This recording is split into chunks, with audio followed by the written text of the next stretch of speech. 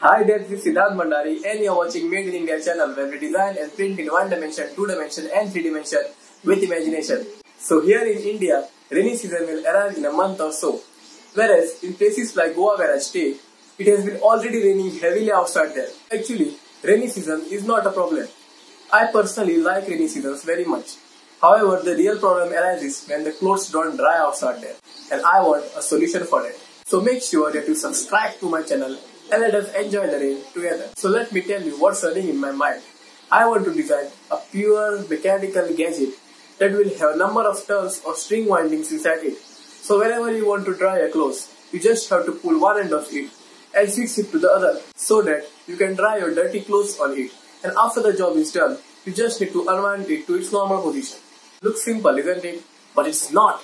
Make sure you watch this video to the end and you will find it yourselves. Now I guess such kinds of stands for holding your clothes indoor are already available online. Let's check some of them.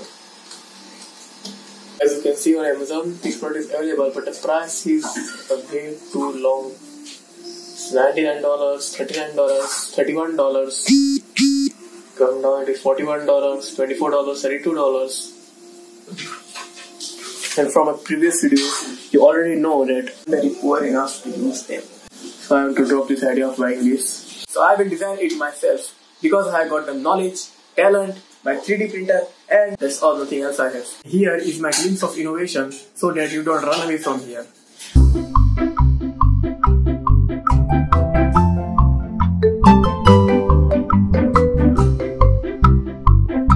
So now this is how the beauty of my design looks like.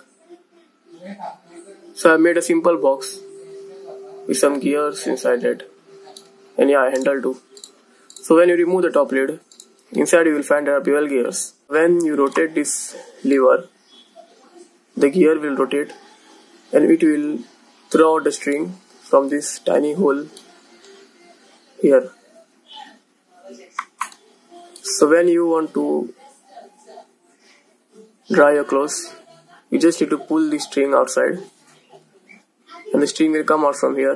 And when you wish to unwind the string, you just need to rotate this handle. These are the two bevel gears which I have printed. And the prints are turned very much well. So you see, differing the number of teeth on each wheel allows a mechanical advantage to be changed. Let me explain you this in the CAD format. So if I hide this box, this is how the bevel gears looks like. It's the handle and the shaft for this gear. This is the drive wheel, this is the driven wheel. So if you see the teeth, these are conical teeth bevel gears. That is, the teeth are in conical shape. By increasing or decreasing the ratio between the drive and the driven wheels, one can change the ratio of rotations between the two, meaning that the rotational drive and torque of the second wheel can be changed in relation to the first, with speed increasing or torque decreasing, or speed decreasing or torque increasing. Now I know many of you have not understood what I meant to say.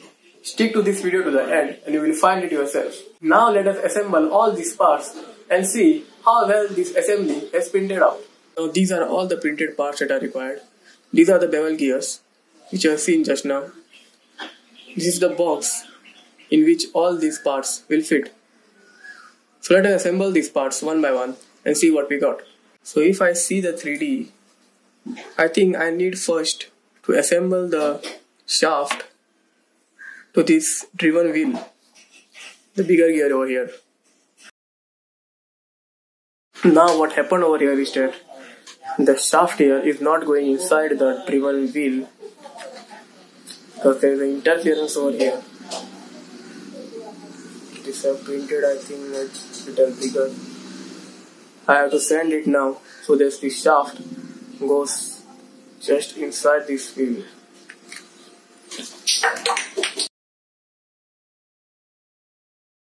Even after giving the clearance of 1 mm, this shaft is not going inside this. Yeah. I guess I messed with some settings in my 3D printer. Now it's just a tight fit, so I will sand it a little so that it goes inside this. Okay, so now I bought some oil so that so much hairs on that.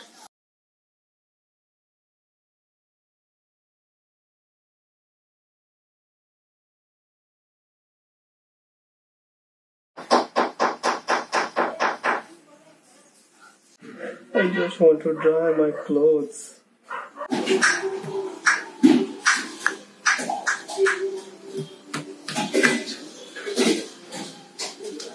So now finally it's inside. In an attempt of making it a tight fit, I made it an interference fit.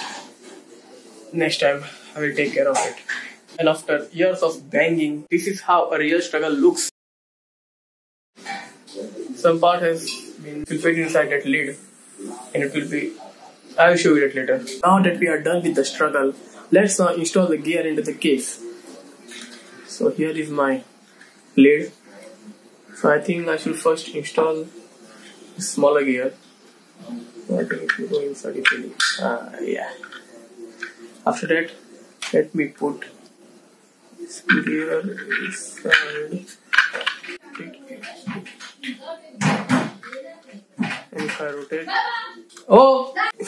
So that was my mom shouting on me. So let me now explain you what I was talking earlier about the bevel gears.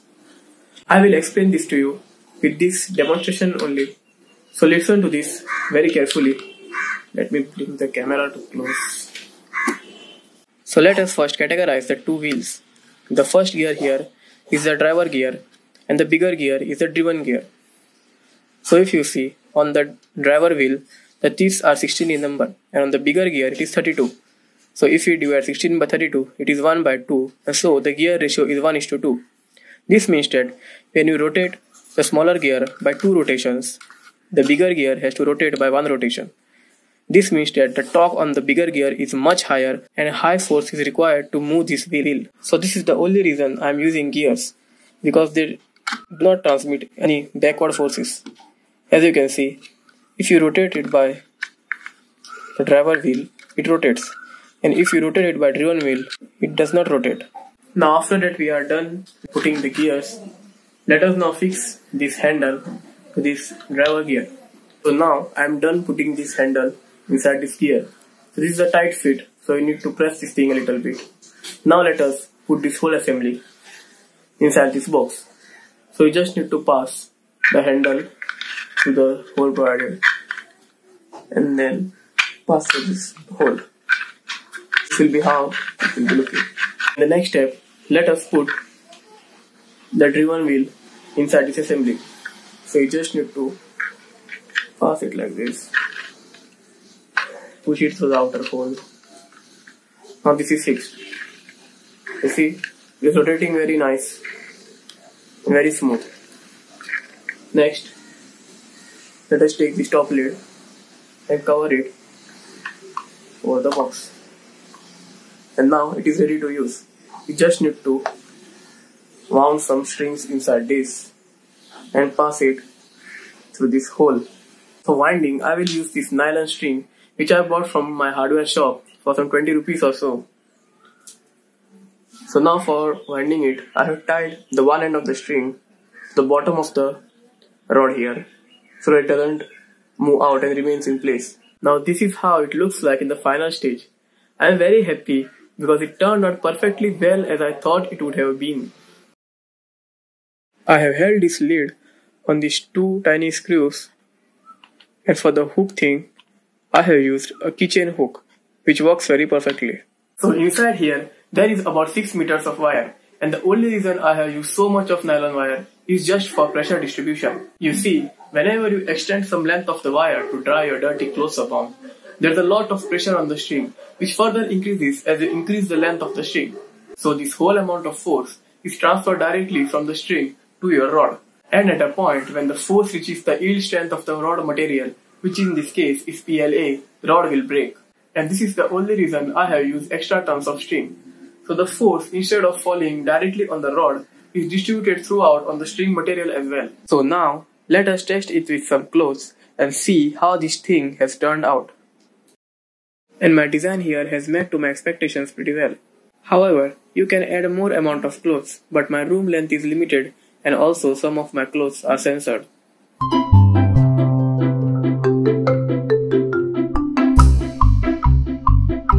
So if you like this video, then please share your valuable thoughts in the comment section below and subscribe to my channel.